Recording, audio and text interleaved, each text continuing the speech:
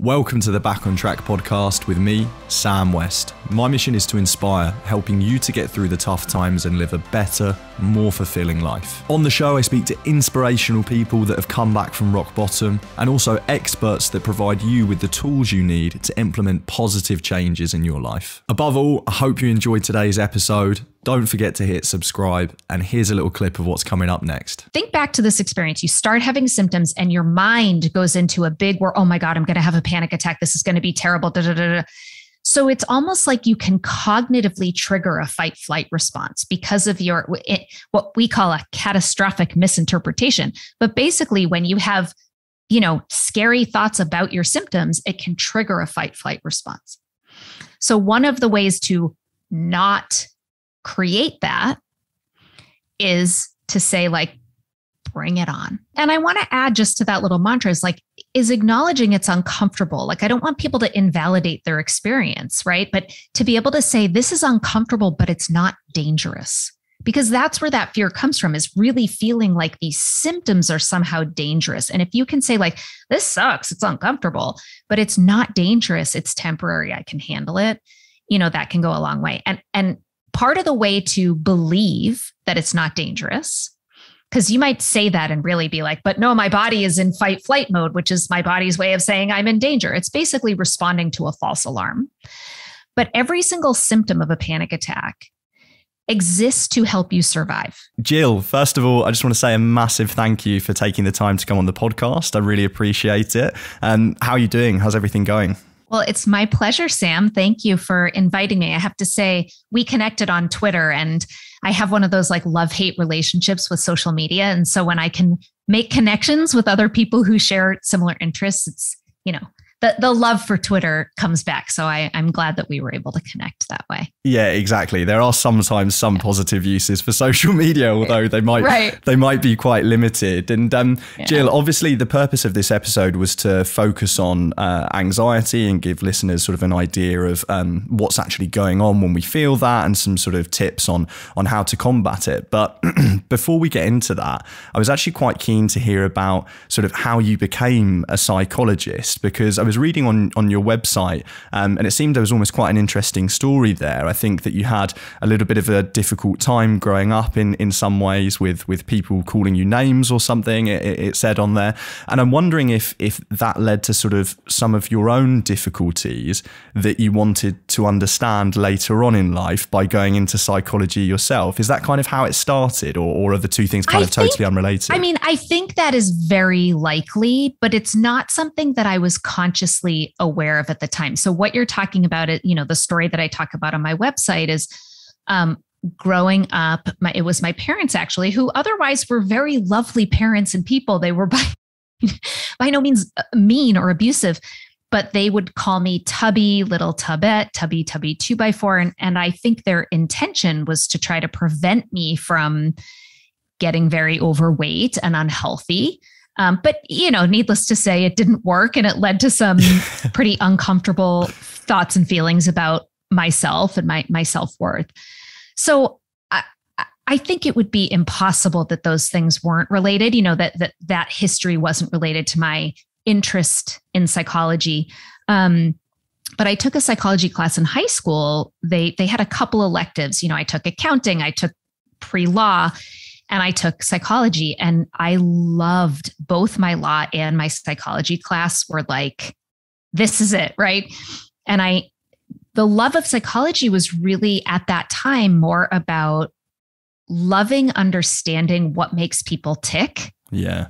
To kind of put it sort of broadly and simply. Mm-hmm. But I imagine there was probably a desire to understand what made me tick too, even if that wasn't the conscious reason to pursue it at the time.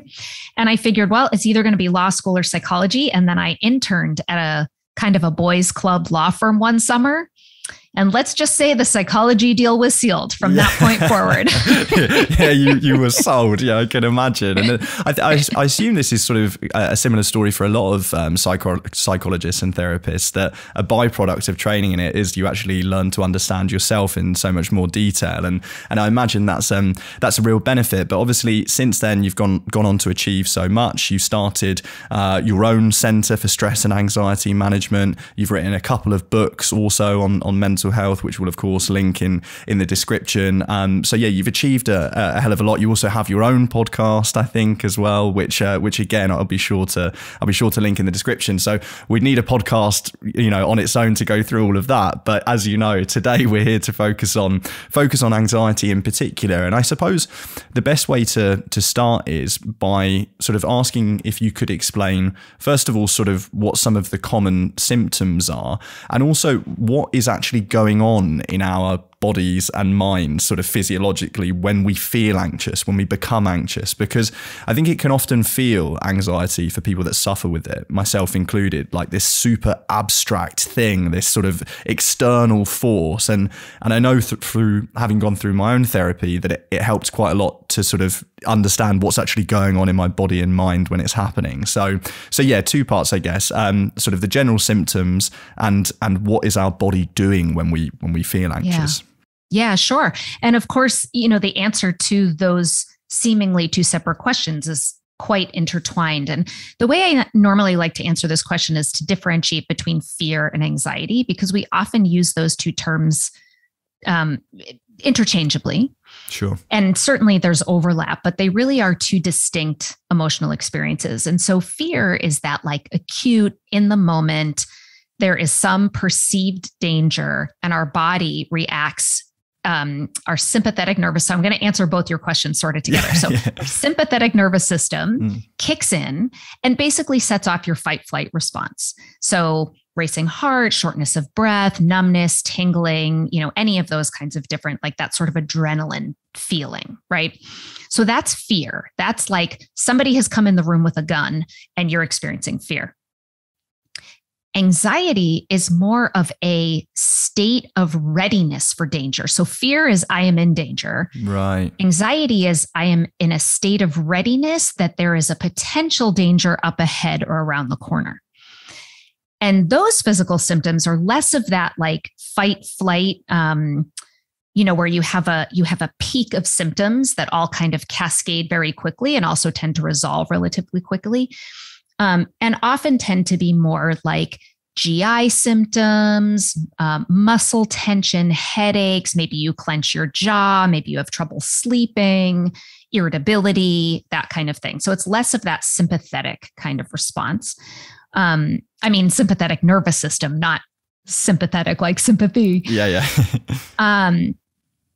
And worry is the cognitive component of anxiety. So if anxiety is a feeling that's a state of readiness for potential danger up ahead, worry is the what if there's a gunman who might come into my space. Right. Okay. And so those two things go hand in hand. No, I think that's a really good explanation. As someone that suffers with anxiety myself, what you said there about the sort of the state of readiness, that something might happen. That's how I feel a lot of the time, in sort of a constant state of being on edge, and I think a lot of people can relate to that feeling. But obviously, Jill, a little bit of anxiety, a little bit of fear in our day-to-day lives is not a problem and can actually sometimes be useful. I think there is always sort of only negative connotations attached to the word anxiety, which again sort of feeds the beast and stuff like that. Because if you think about, an exam or a job interview or something like that, a little bit of anxiety is healthy because it puts you on your toes, it makes you prepare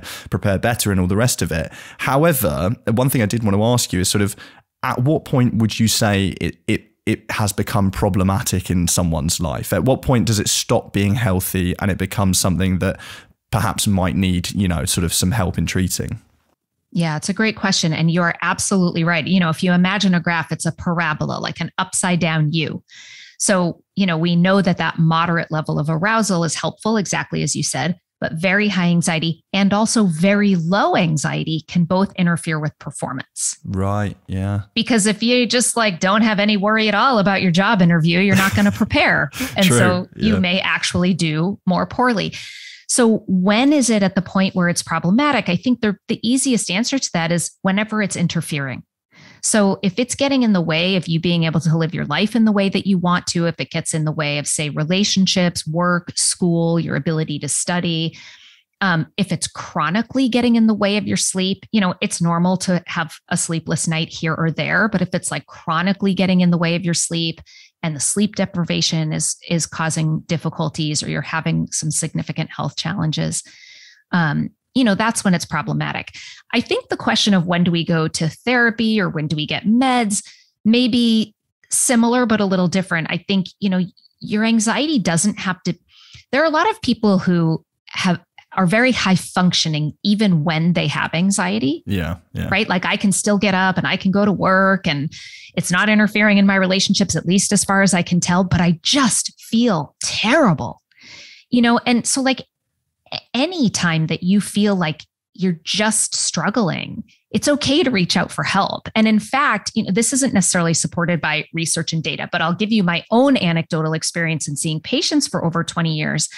When people come see me, when I have someone come to me and say, I had my first panic attack 3 weeks ago, and I don't know what's going on, they tend to have really strong outcomes because they're getting ahead of it before there's time for problematic patterns to take root. Yes. Yeah. It's like a snowball almost, isn't it? Like rolling down a hill. If you imagine, the longer you leave it, the more snow, the more baggage it picks up. Whereas if you stop it immediately, it's a lot easier to treat, I imagine. Exactly. I love that. That's such a great metaphor. Yeah. And I think people often not minimize, they invalidate their own experience. Like, oh, I'm fine. I shouldn't need therapy. It's not that bad, and maybe you don't, but if there's any part of you that feels like you could use some help, go for it. And it can, you might need less of it if you get it sooner. Absolutely. And I'm also a big believer in that you don't need to sort of believe that you are suffering with any kind of mental illness to benefit from therapy. We go to a physical gym to improve,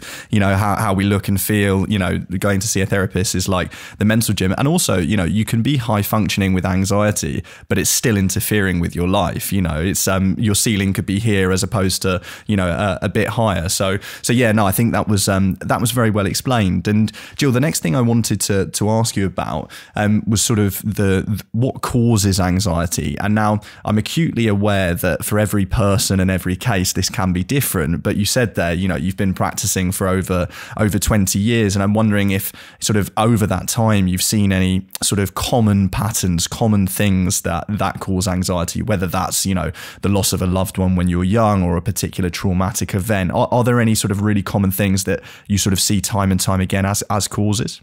Mm-hmm. Well, it's different for every person, but what tends to be the same are kind of these clusters, or let's call them vulnerabilities. So in fact, David Barlow, who was my mentor in graduate school, who's a well-known anxiety expert, he has what's called the triple vulnerability model. And so the real answer to your question is we don't really know. Like there's no specific mathematical formula that says, oh, this, and this are the three things that cause anxiety. We don't really know. But what we have are models, theoretical models that have a lot of empirical support to say, we have a pretty good idea that this is pretty close to what is, making this more likely. And so Barlow's triple vulnerability model, if you imagine a Venn diagram, so picture 3 circles that all intersect. So each of the 2 circles intersect and then all 3 intersect in the middle. Okay. One of these circles is your biological vulnerability. And so this is things like, do you have a family history? So do you have a genetic predisposition to developing anxiety or anything else?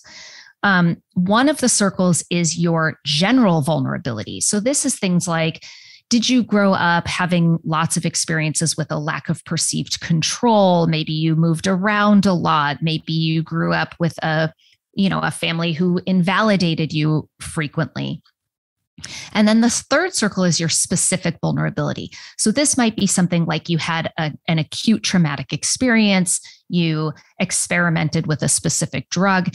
Now, if you have just one of these, you may not have any symptoms at all. If there are two that overlap, then you may have symptoms without it getting to the point of being problematic, interfering, etc. It's when all three of these overlap in that middle part that you're most vulnerable to having a diagnosable anxiety disorder. And so everybody's Venn diagram will look different based on their own individual learning histories. You know, they're in their culture. I mean, all of those things that have spots in those circles. Of course, yeah, we can each have our own experiences within each part of that Venn diagram. But yeah, a really good way of explaining that. I love how we went from saying at the start sort of we don't know to having a really good answer there in terms of these are the three things that actually can cause it. But obviously, you know, and especially having been through therapy myself, I'm acutely aware that everything is so different and so complex for each person. But you know, there might be some people listening that relate to one part or many parts of that, and that might be helpful. So yeah, thanks for that. And Jill, the next sort of part of the interview that I wanted to move on to is kind of things that we can do in our lifestyles to sort of help keep feelings of anxiety at bay. And the first thing that I wanted to mention, because it's had a profoundly positive impact on my own anxiety and mental health in general, is exercise. I've heard sort of doctors say before, like if exercise was something that we could bottle and you know, prescribe to patients, it would be the kind of miracle cure. And certainly for my own anxiety, if I go through a period of not doing much sort of cardio or whatever, I notice that I feel more anxious and I feel terrible again. And yeah, I guess my question is, why does exercise help? If it does, or maybe perhaps my case is unique, but so if it does help, why is that? And is it something that you recommend to people that you see with anxiety? Yes. So you are absolutely right. And in fact, there's at least one study, I'm sure there are many more, but there's at least one study that looked at exercise versus an antidepressant for depression. So it's not an anxiety study, but for depression. And exercise actually performed better than the antidepressant. The problem is it's very difficult to get depressed people to get up and exercise every day, right? But it really is a pretty profound finding, and it certainly suggests, and you know, we see evidence everywhere that exercise is just good for you across the board. It lowers your resting heart rate, your blood pressure. You know, I don't actually know what the mechanism is for the relationship between exercise and anxiety. It's possible that one thing that I don't know what's happening physically and medically, but it's possible that one of the things that happens psychologically is we know that one of the biggest struggles for folks with anxiety, and especially people who have a more panicky type of presentation, that kind of acute sympathetic nervous system response, is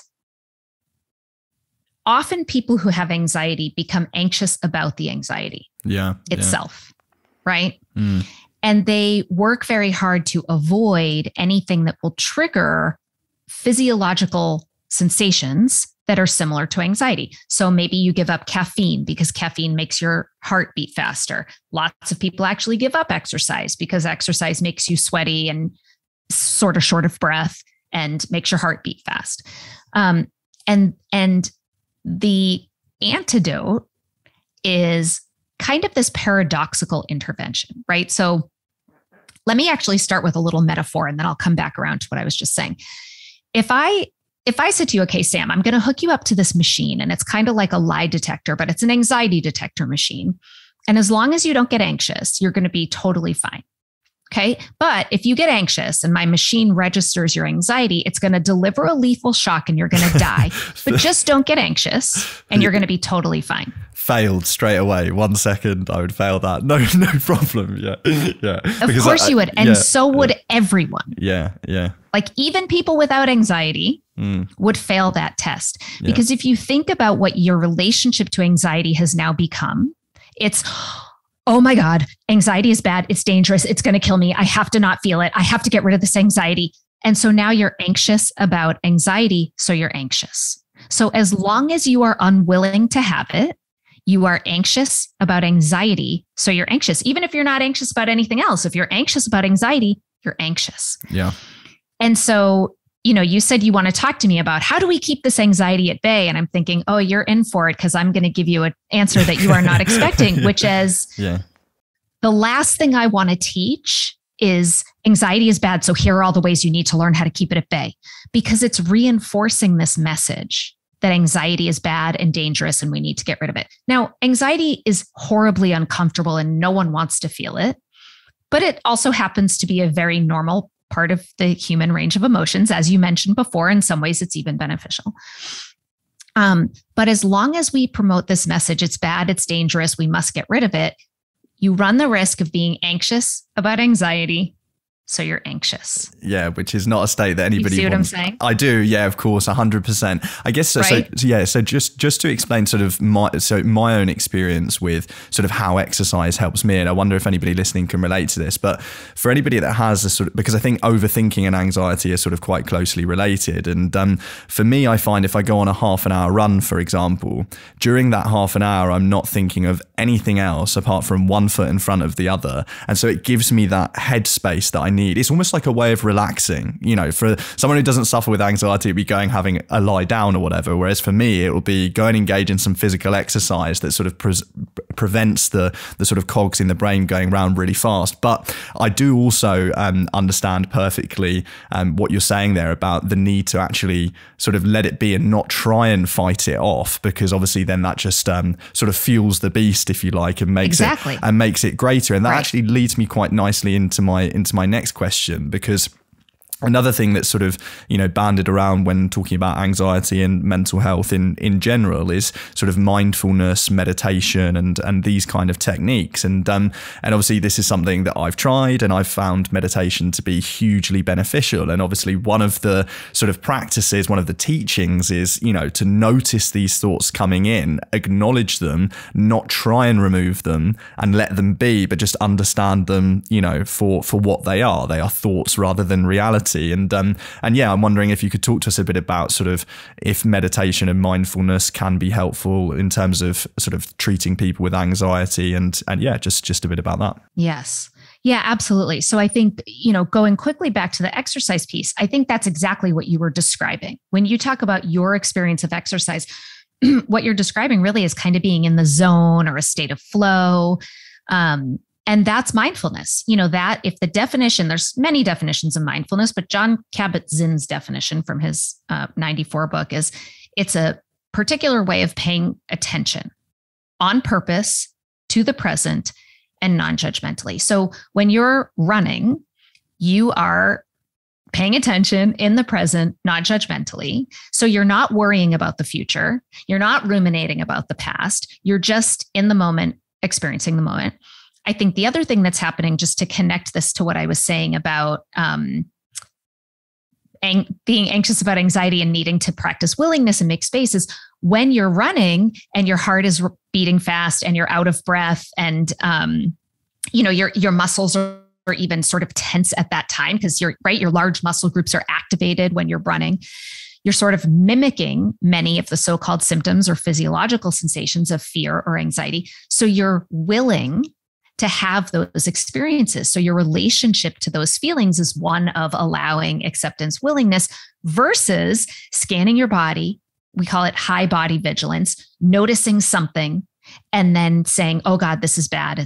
It's dangerous. And then potentially kicking in kind of a fight flight response. So I think there's a willingness to have physiological sensations, a practice of mindfulness where you're present and not judgmental, and preventing you from worrying about the future and ruminating about the past, that, you know, taken together, it makes perfect sense why this would psychologically be something that benefits people who have anxiety. Yeah, that's so interesting. I'd never looked at it before as sort of mindfulness, but obviously that is essentially exactly what it is. It's just, rather than lying down and meditating, it's just a different thing. But in terms of sort of meditation specifically, I mean, yeah, is that something that you have tried yourself? Is it something that you recommend to patients? And if so, and someone's listening to this thinking, okay, that sounds good, how would you recommend somebody get started in it if it is something that you do recommend yourself? Perhaps it's not, but so it 100% is. It absolutely is something I recommend, but I'm going to put a huge caveat on it, which is it really depends on what it is in the service of. Okay. So if somebody is saying, oh my God, I'm so anxious and it's intolerable and I can't handle it, so maybe I'll just go try meditation. And if I just do this meditation app, then I won't be anxious anymore.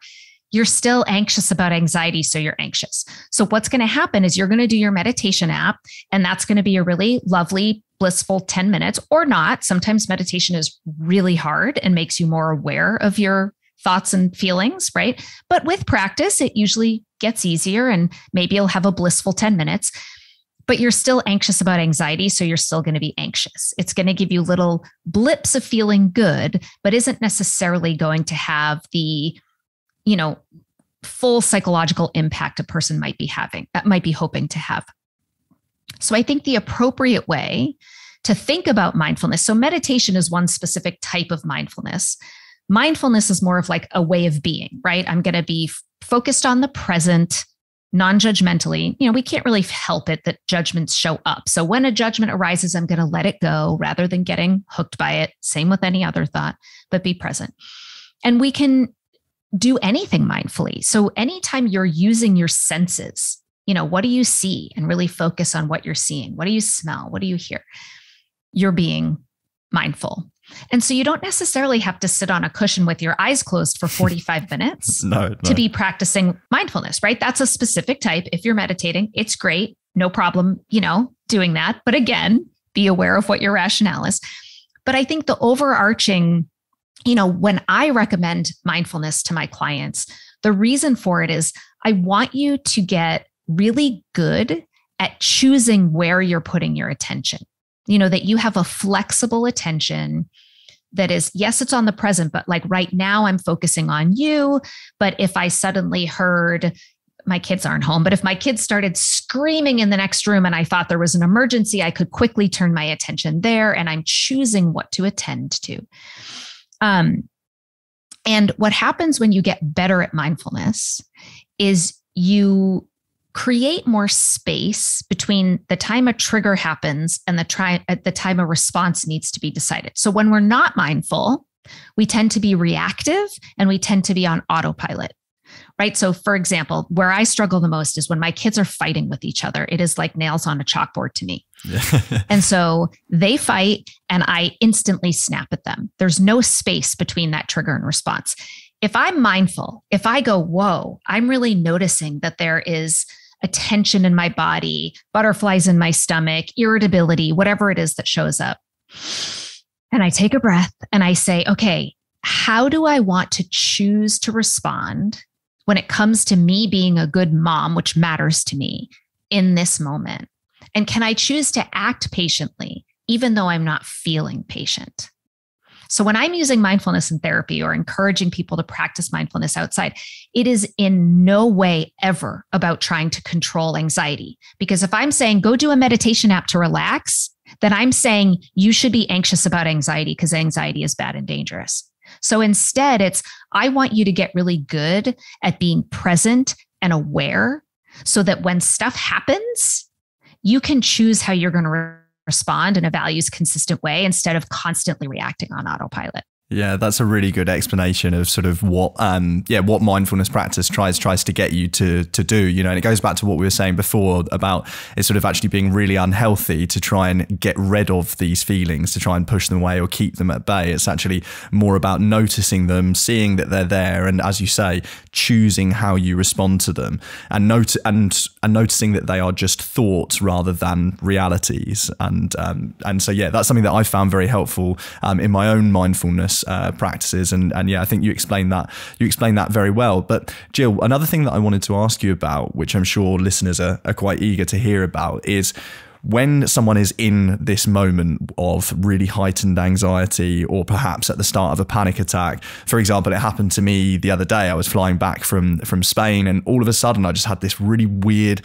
sensation, which was sort of the start of a panic attack, of kind of just having this weird realization that I was this high up in the air, and all of a sudden that suddenly really made me feel really anxious, and I could feel sort of my heart rate going, and I thought I was going to have a panic attack, but I managed to just sort of just sort of keep it down by breathing, trying to rationalize with myself. And so I averted it on that occasion, but there's also been times where I haven't been able to. So in that moment for me, what helped was, sort of deep breathing and trying to rationalize. But yeah, are there any tips, tricks, practices, bits of advice that you give to patients to help with these kind of sort of crisis moments when the anxiety is getting too much? I mean, the way I describe it, when I'm having one of those moments, it's like I feel anxiety from the bottom of my toe to the top of my head. It feels like it's engulfed your whole body, and you get that sort of loss of control. So yeah, when you are feeling like that, is it breathing? Is it distraction techniques? Or maybe is it none of that? Or maybe is it just let it happen? I don't know. Yeah. Mm-hmm. So I think there's a couple ways to look at this. So one is like, if you were my client and this had happened, I would be recommending that you do the opposite of what you think you should be doing, which is if you're starting to feel panicky, right? And you feel that coming from your toes to the top of your feet, and you think, okay, my instinct is I should slow down and breathe and do whatever I can to keep this at bay. And you did, and it worked. So you'll probably keep trying that. And I'll get back to this in a second. There's not necessarily anything wrong with that. Actually, I'm going to go with that right now. If you have strategies that help you soothe your nervous system, sometimes, some people call it the amygdala hijack, right? Like when you are just flooded with really high, intense emotions, it's like it takes over everything and you couldn't think rationally if you tried, right? No matter how high the incentive is, it's like too late, it's not happening. Yeah. So if you have ways that you can soothe your nervous system so that you can like get that frontal lobe back on track so that you can clear-headedly make good decisions, there's nothing wrong with that. Unless whatever it is that you're doing to self-soothe has some cost. So let me give you an example. So what we're talking about here essentially is experiential avoidance. So avoidance is really anything that you do or don't do to try to control how you feel. So if that's the definition, if I have a headache and I take a couple Advil, ibuprofen, technically I'm changing the way I feel. So it's avoidance. Is that bad? Well, it depends. Does it have a cost? If I take a couple ibuprofen every once in a while to get rid of a headache, and there's no known, health problems associated with that, and I can afford it financially, and it's allowed me to show up here and really be present with you because I'm not preoccupied by head pain, and this interview is important to me, then we're good to go, right? But if I'm like so unwilling to feel any kind of pain, and when you're a middle-aged woman, something always hurts, that I'm taking like 4 Advil every 2 hours so that I'm now having rebound headaches and getting an ulcer. Well, then there's a cost. Now it has a cost, right? And that's a pretty extreme example. Most people aren't taking 4 Advil every 2 hours. Yeah. Now, you doing breathing exercises that successfully staved off a panic attack on an airplane, that doesn't sound like it has any cost to me, right? The exception being, if you're consistently saying to yourself, oh my God, this is bad, it's dangerous, I can't have it, I desperately need to do anything to make it go away. And this is one thing that I just before you roll on with this, I will say, although it did just about allow me to hold on in the moment and stop me having a panic attack, it was also kind of creating more panic in a way, the sort of feeling that I had to stop. It's almost like I could feel it rising through my body, and me trying to suppress it kind of started this internal battle, which, it might not have actually helped. It might have made it worse, right? But I just, but yeah, so although on this occasion it didn't result in a full-blown panic attack, yeah, I see where you're going with this. And yeah, I just wanted to add that there definitely were some negative aspects of it. So yeah, sorry to interrupt there, but I felt that was important to add. Yeah. No, because that's a great insight and you're absolutely right. And what might also be the case is you're now telling yourself, well, yeah, I didn't have a panic attack and it was okay, but that's only because I did my breathing and I did this and I did that. And if I hadn't done those things, then I would have had a full-blown panic attack and it would have been terrible and I never would have been able to handle it. So it's still kind of maintaining this relationship to anxiety, that it's bad and it's dangerous, and trying to convince yourself of the opposite. Like, I love anxiety, it's great. That's not what I'm saying. It's more like, okay, this is uncomfortable. Yeah. Right. I don't like it. It's uncomfortable, but it's not dangerous. It's temporary and I can handle it. And how do we know that's true? Because you've done it before. It's been true every other time. Yeah. So the other way to to handle this that's like the opposite of what we're talking about is to have an absolute like bring it on mentality. So for example, let's say you're getting dizzy. If you really had a willing and accepting attitude toward your physiological symptoms, that would look like, oh, you think you're talking to your anxiety right now. Yeah. Oh, you think you know dizzy? I'll show you dizzy. And you stand up and spin around in circles. Yeah. Now that might be difficult on an airplane. Yeah. And we don't want the air marshal to be like, what is sir, going on? What's happening here? Yeah. Right. Yeah. But this is what I would say. Like, you know, if you're like, oh, my heart has started beating fast. Oh, you think you know rapid heart rate? I'll show you rapid heart rate. And you get up and you do jumping jacks or you run in place really fast. Because what happens is you're saying, I've got this. I can handle all these physiological symptoms. I don't have to do anything to control or suppress them. And magically, what typically happens is they don't tend to increase, that you're sort of putting the lid on your fight flight. Because think about it. Think back to this experience. You start having symptoms and your mind goes into a big where, oh my God, I'm going to have a panic attack. This is going to be terrible. Da, da, da, da. So it's almost like you can cognitively trigger a fight flight response because of what we call a catastrophic misinterpretation. But basically, when you have, you know, scary thoughts about your symptoms, it can trigger a fight flight response. So one of the ways to not create that is to say, like, bring it on. Yeah. Do you know what? Bring it on. As soon as you said there about sort of taking that approach to it, saying, bring it on, like I can handle this, you know, it instantly felt empowering when you were saying that. And I can imagine that would actually really work. And then it takes the fear away in some senses, because you're not then sort of worried about, oh, this is going to happen. Am I going to have a panic attack? You're saying, you know, I can deal with this. And so that takes away that worry and it stops. Yeah, no, I can see there's perfect sense in that. And it seems really backward probably to some people listening to this that have probably not experienced it. But sometimes, you know, the things that sound the most crazy are actually the best solutions. And so I've actually got a long haul flight to Costa Rica on Tuesday of like 12 hours. So perhaps I'll try some of that. I don't know whether I'll be spinning around in the aisle. I might be told to sit down by the air hostesses, but definitely I'll try this a technique of willing it on and saying, you know what, this is actually okay. These feelings are nothing more than that. They are just feelings. Even if I do have a panic attack, I've had them before, I'll get through them. That kind of narrative, rather than the approach that I took before, which is trying to suppress, which can kind of compound it. So that was really useful. Thanks for that, Jill. And I want to add just to that little mantra is like is acknowledging it's uncomfortable. Like I don't want people to invalidate their experience, right? But to be able to say this is uncomfortable, but it's not dangerous. Because that's where that fear comes from, is really feeling like these symptoms are somehow dangerous. And if you can say like, this sucks, it's uncomfortable, but it's not dangerous, it's temporary, I can handle it, you know, that can go a long way. And part of the way to believe that it's not dangerous, because you might say that and really be like, but no, my body is in fight flight mode, which is my body's way of saying I'm in danger. It's basically responding to a false alarm. But every single symptom of a panic attack exists to help you survive. So for example, you hyperventilate to oxygenate your blood. The blood rushes to the large muscle groups so that you can fight or flee. You know, we could go through every single symptom of a panic attack, and they are specifically designed to help you fight or flee in the face of danger so that you survive. Wow. So whatever the big feared outcome is, I'm going to have a heart attack.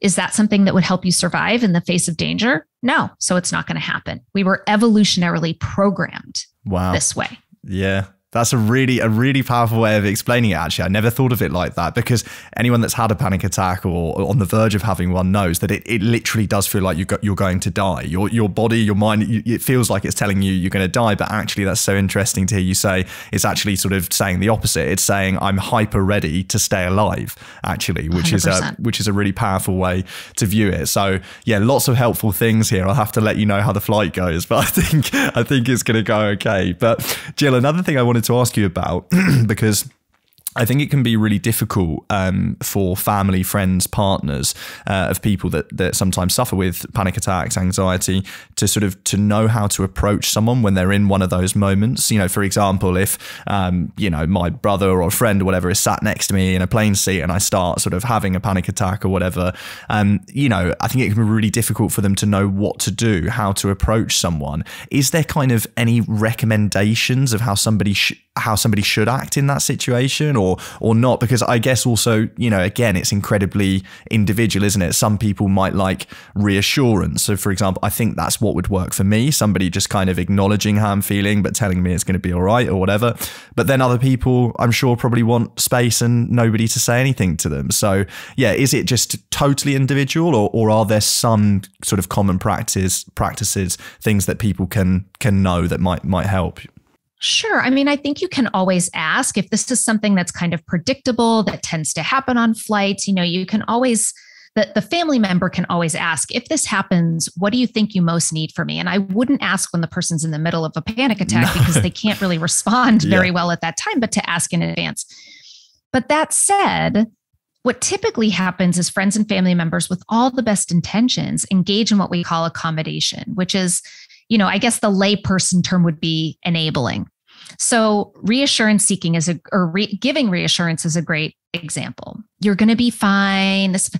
That maybe kind of works in the short term, but doesn't really solve anything in the long term, and also reinforces that belief like, oh, well, I survived, but that's only because I had my brother there reassuring me. If he hadn't been there, then it would have been a total disaster. Right. And it's just a different kind of avoidance. People who maybe have, let's say, like contamination OCD or germ fears, that parents or loved ones might say, yes, just go take another shower. We'll wait for you. It's fine. And it's intended to help make their loved one feel better because it's so hard to see the people we care about in pain. But those things are actually maintaining the cycle and maintaining the problem. So if the person who's struggling can actually give the loved one permission to not do that and to find a way to challenge them in a gentle way. So for example, maybe instead of, don't worry, Sam, you're going to be fine. They could say something like, I'm here. You've got this, keep going. So it's like encouragement without reassurance. Yeah, there's a really fine line. Does that make sense? No, it makes perfect sense. And it goes back to what we were saying before about, sort of me saying to myself or anybody saying to themselves, bring it on, I can do it. And so just having that sort of, it's almost like the support from the crowd in a sports match, right? But it's not actually concretely helping, but it's just a little bit of that does make perfect sense. And I'd never thought about it like that before because if you always rely on the sort of reassurance of other people, you're then going to feel you need that when in reality, maybe you don't. So family members, friends, partners can still play a role, but sort of, supporting you in your own fight rather than trying to win it for you, I guess, is kind of what you're That's right. saying. That's very well said. And the other thing that can happen is that chronic reassurance seeking can ultimately erode relationships because people kind of get tired of having to continuously provide reassurance when it doesn't really work. Like it sort of kind of works a little bit in the short term, but it's not actually fixing the person's problem. So it can start to feel frustrating when the helper is ineffective, basically. And it can actually get in the way of relationships over time. No, this makes perfect sense. And it's it's been a learning curve for me, some of this. Thanks for sharing all of that, Jill. And one final thing that I wanted to touch on was, we've mentioned quite a lot of things in this podcast, but obviously none of this is ever a substitute for getting professional help and seeing an experienced psychologist such as yourself. But obviously people can have sort of a bit of fear in terms of taking that step in terms of reaching out to a therapist. I know it took me years to do it. And so I wondered if you could give listeners an overview of what does therapy involve? If somebody was to, for example, contact you for sessions, how would that look for them? And how would you go about treating anxiety in a sort of therapy setting? That's a great question. Well, I think, first of all therapists are different. People have different theoretical orientations and just sort of different styles. But in general, you're going to start by seeing somebody who wants to get to know you first. So maybe they do an intake interview, an assessment to try to get to the bottom of like, what's going on? Where are you stuck? What do you need help with? Maybe they'll specifically try to determine if you have a diagnosis. Maybe they won't. It depends. From there, it's coming up with a treatment plan. What is it that I can do that I think will best help you to become unstuck? That's where treatment then starts to look different depending on theoretical orientation. The type of therapy I do in my clinic and that is evidence-based, so has a lot of empirical support for its efficacy for anxiety disorders, is cognitive behavioral therapy and acceptance and commitment therapy. And a critical component of both of those is exposure techniques or exposure therapy. And really, this is all about facing your fear and practicing that willingness toward those difficult, uncomfortable internal experiences. So typically ACT and CBT are like relatively short term, 4 to 6 months-ish is enough time to learn what you need to learn, practice, see some progress. And then even if you're not where you want to be, you're kind of at a place where if you wanted to go out on your own, you'd certainly be ready and prepared to do that. But people spend all different lengths of time in therapy, and sometimes they have different things they want to work on at different times. I've had many clients who have finished therapy and done really well, and 3 years go by and some big stressor has happened and they want to come back for a handful of sessions. So duration, it looks different with different therapists, but that's kind of a basic snapshot of what it will often entail. Yeah. And it can be extremely helpful, speaking from personal experience. And, it took me probably like 7 years from first feeling anxiety to going to see a therapist about it, and going back to that sort of snowball analogy metaphor that we spoke about earlier. If I'd done it a lot earlier, it would have been a lot easier to sort out. So yeah, for anyone listening that hasn't made that step, there's certainly nothing wrong with it. There should be no stigma surrounding it. Just see it as the mental gym, So yeah, I love that. And I think a lot of people are so scared, like what they imagine therapy is going to be like so hard and emotional and challenging. And it certainly can be, but it's almost always less so than your anxious brain is telling you it's going to be. And in addition to that, it's also empowering and liberating. And you feel really proud and good about yourself because you're doing stuff that scares you and you're changing your life for the better. So it's, most people who had a hard time starting therapy, always are saying like, oh my God, I'm so glad I did that. I wish I hadn't waited so long. Yeah. That's exactly what I said. It felt like sort of lifting, as if I was carrying a huge, heavy, backpack, and you start to remove, bricks from that bag throughout the therapeutic process. So yeah, something that I definitely recommend. Jill, it's been an absolute pleasure chatting to you. I feel like I've learned a lot through the podcast. I'm sure listeners have as well. But just before we finish off, I was wondering, is there anything that I haven't asked that you wanted to leave us on, that you wanted to say, or perhaps we've covered everything, maybe not. But yeah, if there was anything else you wanted to add, fire away. And if not, we can wrap it up there. Well, I think the one thing that just kind of immediately pops into my head, maybe for people who are a little bit apprehensive about starting therapy, there are other places you can start to still practice changing some bad habits, right, that are maintaining anxiety. There are so many books out there that are based on empirically supported therapies, workbooks and self-help books based on CBT and acceptance and commitment therapy. There are podcasts, right? Podcasts are free. Books are $10 to $15, so you can make this very small investment to start learning, start practicing, and it may be the case that that's enough and you're good to go on your own. But if even, in practicing those, you're still finding like, I'm not quite where I want to be, then you'll already have some exposure to this stuff so that then maybe starting therapy won't be quite so difficult. But there's so many resources out there. Absolutely. Yeah, I think that's a really good point to make because, it can feel like a big leap sort of going straight to therapy for some people. And yeah, you can dip your feet in the water with the resources that you can find out there. And then, perhaps you want extra support with those. And that might be when you find a therapist. But yeah, Jill, it's been fantastic to talk to you. Thank you so much for taking some time out of your busy schedule. Yeah, I really appreciate it. So thank you very much for coming on. You're so welcome. Yeah, It's my pleasure. I love to nerd out about anxiety and psychology. So thanks for having me. Yeah, no problem at all. That's it for today's episode. I hope you liked it or found it useful. If you did, make sure you hit subscribe. It really helps the channel out, and also that way it makes sure that you never miss an episode. If you've got a story you want to share on the Back on Track podcast, get in touch, give me a shout. I'd love to hear from you via backontrackpod@gmail.com.